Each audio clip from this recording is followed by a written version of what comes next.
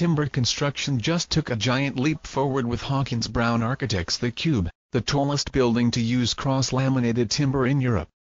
The residential building located in Hackney, London, is a timber and steel hybrid structure with a unique, yet strategic twisted cube stack layout. Hit the jump to learn more about this award-winning design.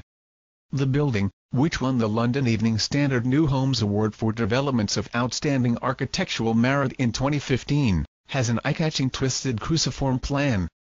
The strategy behind the contorted cubist forms is to ensure each unit has a decent-sized balcony or terrace space that gives either stunning views of the neighboring canal basin to the west or the expansive part to the east.